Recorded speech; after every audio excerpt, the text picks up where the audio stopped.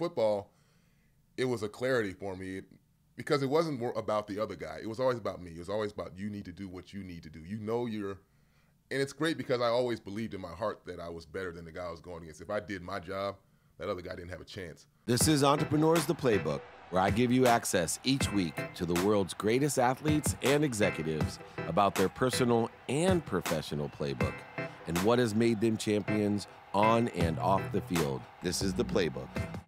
It's Dave Meltzer, CEO of Sports One Marketing with Entrepreneur the Playbook, and I am here with a tremendous man, not just in size, but in stature. One of my favorite people, Jonathan Ogden, 11-time Pro Bowler, Super Bowl champion, UCLA Bruin, just an extraordinary human being. I'm going to start there, Jonathan, because most people think, born 6'9", you were playing, 350 pounds or so? Give or take, depending what you ever did. Exactly. Of course, everyone that big should make the NFL. And I remember Brad Pitt, because it was interesting. He was on Dave Letterman, and Dave Letterman said something, well, you're so good looking. Of course you're successful. He goes, you know how many good looking people there are in the world? I'm an actor. I'm a really good actor. That's why I'm successful. Right. Tell me about your playbook of, the expectations are high when you're that big. Right. But not everyone big can play football, let alone in college and the NFL. Tell me what it took to make it to the NFL. Well, it just kind of took a commitment to maximizing who and what I could be. It's one thing to be big and strong, like you said, but to actually go to the weight room, lift the weights, to actually go run, to watch what you eat, and to be committed to trying to maximize what you have takes a lot of effort. And that was always my thing. I was always the guy who never wanted to feel like I left anything out there and on the football field, in the weight room, anywhere in preparation. And I always felt that if I did that, I'd be cheating myself and everybody by not maximizing my full potential. So that was always the way I approached everything. Well, I'm glad I didn't play against you in high school. I know another Baltimore. It wasn't quite as intense in high school. That's where it started to develop, was right around those days, yes. But I know Sean Merriman, right? Lights out, knocked 4 guys out of a Baltimore high school game. I'm like, thank God I didn't play against him. But 5'7", 140-pound corner. So let me take you back to high school for a second. When you're, pulling, you played offensive line. Yep. So you're pulling down the line, and there you see a guy that looks like me. About your size, yeah. Yeah. Did you lay up? Did you let up a little bit, or did you just bury him? Nah, I just try to run them over. Really? Just try to lay. Look, if you're on the football field, I might help you up, but I'd be like, ooh, you might not want to get in my way next time. Yeah. So, but that's when guys small that they are avoiding you. They're not. Well, I've had plenty of people over the years, being that I played in Baltimore and close to DC, who said they played against me in high school and said, you know what, you made me realize that football was not for me. Exactly. Yeah. So that's kind of the way it was. That's a person in my life that is made me realize. I played in college, but my first game freshman year, I was the bullet on the kickoff team, and I was flying down playing Azusa Pacific, and Christian Okoye ran me over, size 13. The next year, he was the AFC Player of the Year. Right? It was his senior year, my freshman. And I always say that was the day I realized my NFL dream died. Everybody has that moment where they realize that they had reached their pinnacle of football. Yeah, that was it. Well, moving forward, let's talk about expectations. So, you're in high school really big. Now you go to UCLA, and expectations, now they get real. Right? The people, I'm sure when you were a freshman, they have high expectations at UCLA, and they're already talking about when you make the NFL. Tell me about how you dealt with those expectations, because anything can happen. It's funny. Football in high school is fun. It's really all about fun. Then someone gives you a chance to get a scholarship. Hey, maybe I'll go to college for free. Then you get to college. So the first year, no matter what the expectations were, my only expectations were to go in there, try to do well in school, try to figure out what it meant to be a collegiate football player and try to figure it out and just keep moving on. I wasn't really thinking 4 years down the line. I was focused on the here and now. And, I knew that the percentages were against people going to the NFL. And so try to get your education. And then as it progressed, that's when the pressure started to build. But then I became a better player, and things just kind of naturally progressed there. Now, when you came from Baltimore, D.C. area, out to UCLA, totally different environment. Yes. Probably loved it. Oh, I loved it. Yeah. Laughing at your friends back east. But now, I did a lot at UCLA back then. You had Norton Jr. and Karras and Hennis and all the guys that I know. Do you guys all live in the Northern Suites? Is that where you lived, or were you out? We were up in the Hitch, Saxon areas. I was up in Saxon for a couple of years. And were you during the moped era where all the guys were driving those little mopeds? Yeah, a few guys had mopeds. I did not. Safety was. Oh, good. I was going to say, because I remember Ken Norton Jr. had this tiny little moped. And I'm way too cautious a guy. You know, I'm like that measure 3 times, cut once, not just twice. I mean, Nice. I'm the same way when I don't want to be on a moped. I tried one once upon a time at a Pro Bowl in Hawaii. And I will never do it again. I started wobbling on the middle of a Waikiki, and I was like, oh, no. Took the moped right back. Now, that's awesome. I'm going to ask you a question that a lot of people don't know. The difference between a Pro Bowler and an All-Pro. Mm-hmm. Some of the players don't even know the difference. Can you explain kind of the audience of what that difference is? Basically, I mean, All-Pro is just you are the top 5 linemen, you know, that they pick that year. And Pro Bowlers are AFC, NFC. You could be the 5th You best. got 8, guys, 8 linemen. So there's 16 Pro Bowlers. There are 5 All-Pro guys. So right. So and today it's especially, I think, relevant because when you played in the Pro Bowl, guys wanted to play. Yes. The money actually made a little bit of a difference because you got paid, but you actually played hard. And it was in Hawaii. And it was a family thing. Exactly. And, I went that's where I think we met. Exactly. But, today you literally could be like almost a second string guy because nobody goes. I mean, it's like the 15th, 16th quarterback sometimes makes it. I mean, you don't really have to. Don't get me wrong, it's tremendous honor, but it is not as much being at the Pro Bowl, the way they move the time and everything. So Super Bowl people are automatically excluded. So it's just not the same. Not the same at all.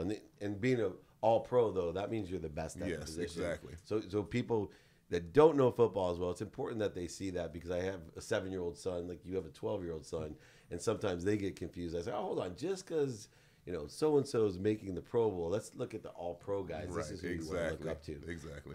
Now, so you graduate UCLA and you get to play at home. Mm-hmm. Now, talk about the pressure. I was offered a job one time as the chief executive of the Padres, and I grew up in San Diego, and I was at Leigh Steinberg's. Okay. And I was too worried. I was like, this is a horrible job. One, I'm not talented enough to make the Padres win. And I was worried about all my friends, neighbors, family blaming me or calling me every time we lost. Were you concerned at all about that side of it? Not really. I mean, the good thing about Baltimore is that my family is based in D.C., so it was about an hour drive away, far enough that they couldn't just pop over for like, hey, how you doing? But close enough that they could participate in all the games and everything. And again, nobody put more pressure on me than me to succeed. So any external pressures, friends, family, it didn't really concern me. It was all about getting it done, being the best football player I could be at that time. Now, were you one of those guys that got really nervous? Since you put a lot of pressure on yourself, did you get really nervous before every game? No. You did. So you weren't throwing up before the games. No. But so tell me about that pressure though, because a lot of times it creates resistance in our lives. We, for me, for example, I tried too hard sometimes when I played baseball, and I think if I just got out of my own way, how'd that work for you? You know what? I can't really explain it. I'm fortunate enough that in football, when I felt more pressure, it made me relax and become a better player.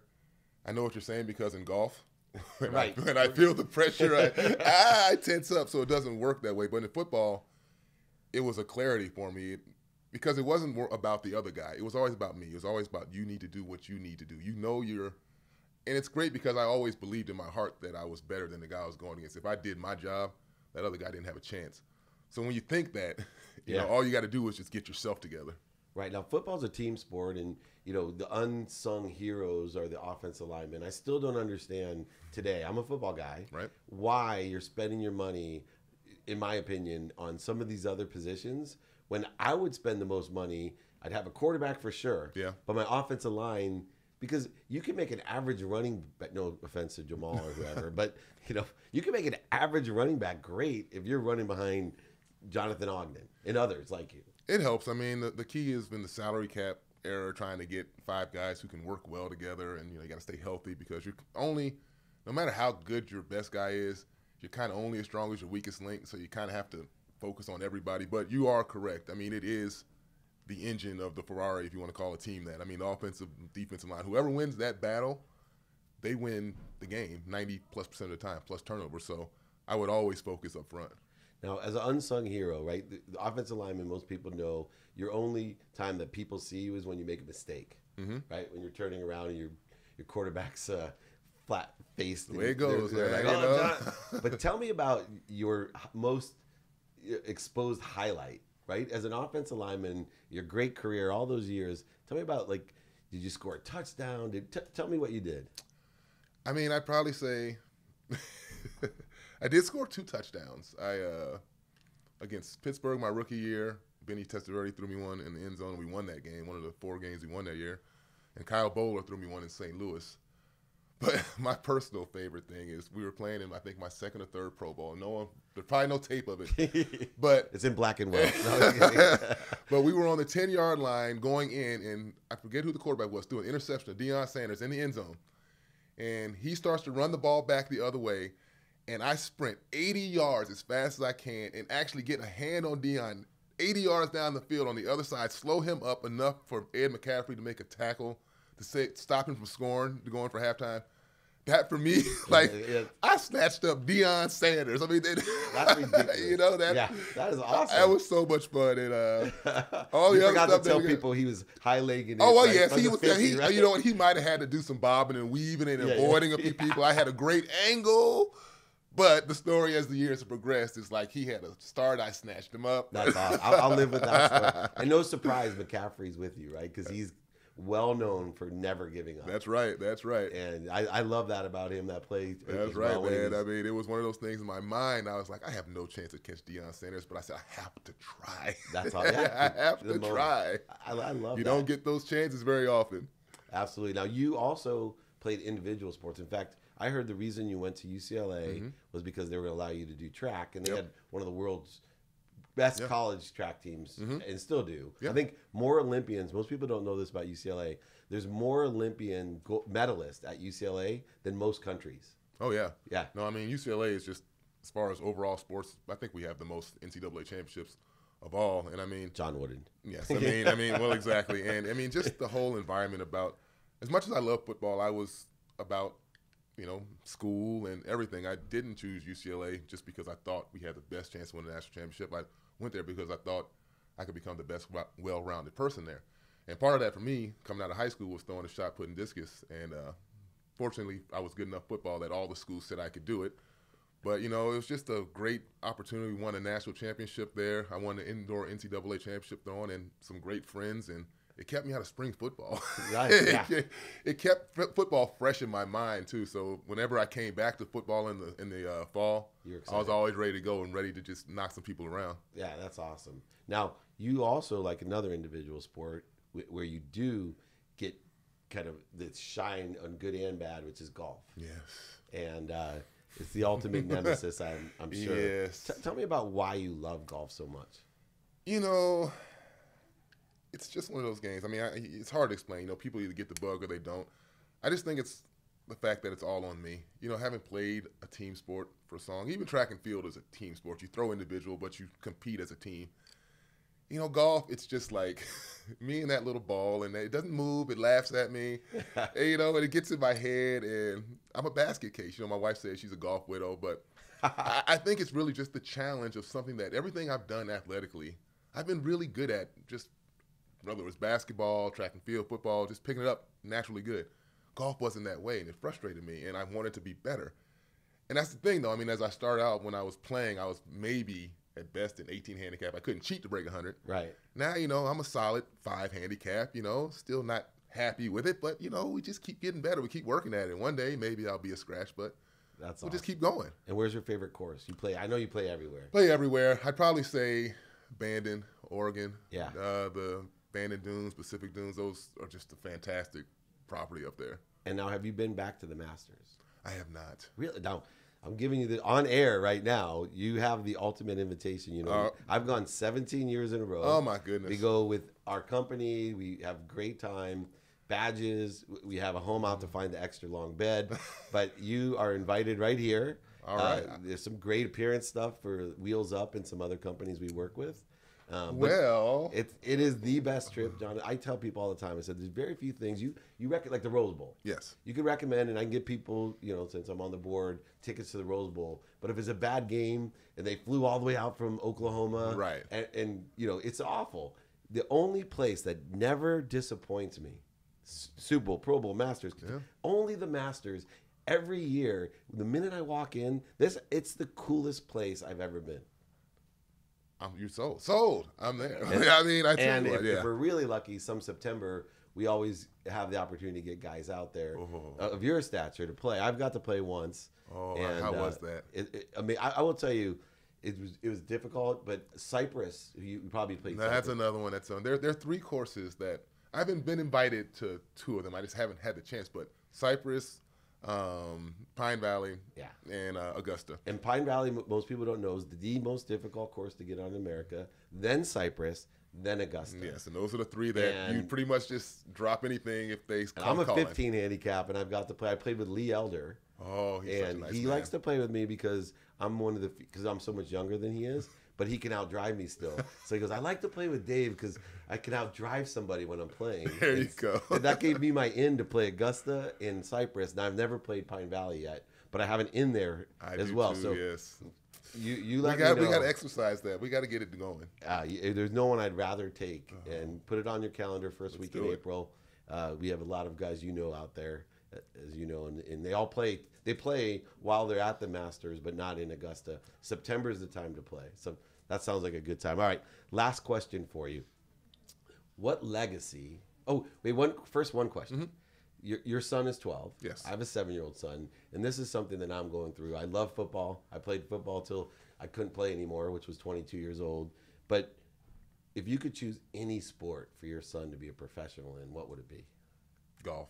Yeah, me too. I thought so. Isn't it the best? I mean, till you're 70, you can play. I played with Kenny Perry, who's 57, I think, and he hit the ball past me, and he's still making $1 million+ and he's loving his life because he's hitting a little golf ball around in the most beautiful places in the world. And you can just get invited to play golf wherever. You're America's guest as a PGA golfer. Yeah. I mean, when was the last time Phil Mickelson paid for a round of golf? I wonder. Right, or wasn't paid to play. Right, exactly. The only time he plays is because he gambles afterwards. Exactly. I've gone to the farms with him, and he was a pretty good poker player. Oh man, so that would be the sport right there. Yeah. Now, golf is not as easy when you're tall. Yeah, that tall. Very true. And so, have you met any guys that were taller than you that were better golfers? I have not. Yeah, I haven't either. I haven't. I've met some pretty tall guys who try to play, but none of them. And Dr. I think J. Is he close? No, Doc's not. He's like a 9, right? I can beat Doc. Yeah. And then you throw in, if you want to throw in that. Well, I used to say over like 340, but now let's say over 300. If you throw in the height and weight, I'm by far the best. Yeah, I'll take you out. Howard Wright, who played center for Stanford, I think he's around the same as you, so that'd be a fun match to have you out there. And he goes a good 300, 6'9". So we'll have the basketball football challenge. I've been trying to get the old ex-offensive linemen out to play golf. I can't seem to get out. I can't imagine why. It's easy to get the running backs, right? I know. Pitchers, the QBs, I can get the quarterbacks to play golf. Yeah, I can get Kyle Bowler to play all day long. Now these pitchers are getting taller. Yes. So as you get older, you're going to have some 6'9", 6'10". Josh Johnson, who used to pitch for, I forget which team, but he's a member at my club in Las Vegas, and we've played, and he hits the ball a ton. Yeah, they're awesome. It's amazing. Those guys, I mean, compared to how much you had to work, pitchers work like every 5 days. They worked once every and they get to play golf. Oh, I threw the ball 80 times today. My arm's sore. Right, yeah, compared to you. All right, last question. Yes. I know I've been delayed. What legacy do you want to leave? When it's all said and done, what legacy does Jonathan Ogden want to leave? I don't know. I mean, just want to be known as a guy who really just kind of tried to give back, try to maximize his skills professionally, and try to just be the best person he could for his family and others, and just try to be an overall decent human being to others. I mean, nothing so profound and deep, but just, be a good guy. And you are. And I know your foundation does a lot of great work. If you want to, quickly, I want to plug for your foundation. Yeah, I've been doing work in Baltimore for over 20 years now with a couple high schools, and we do tutoring programs, we do life skill programs, trying to get kids in the inner city an opportunity to better their lives. We've done scholarships, we've just done a lot of good things just to help these kids out. So it's all about the kids, really. That's awesome. Well, you are a great guy, and I'm so glad that I've met you and we're friends. But the legacy you're leaving already is incredible. I really look forward to more good times. I know one thing that comes across from your playbook is just because you have talent and skills, the things, and I tell myself that, I meet a lot of short guys like myself and go, oh, if I was only 6'1", I would have been in the NFL. And knowing what I know, I'm like, how many guys are 6 feet one? Exactly. I will tell you, I'm one of the few guys that are 5'7". I weigh more than 140 pounds now that knows that even if I was 6'1", I probably wouldn't have made it to the NFL after watching the guys that are in the NFL. You'd have got closer, but you know what? Exactly. I wouldn't trade my life. There I know you go. wouldn't trade yours. Well, this is Dave Meltzer with All-Pro and Pro Bowler and Super Bowl champion Jonathan Ogden here with Entrepreneurs, the Playbook. And teams wanted you to pitch, though, Yes. when you were drafted. Yes. And you didn't want to pitch? No. And then, ironically, you ended I up with a think shoulder injury. pitching is not fun. You just You don't pitch play one enough, day right? and then 4 days you don't do anything. So I choose for playing every day. That's awesome.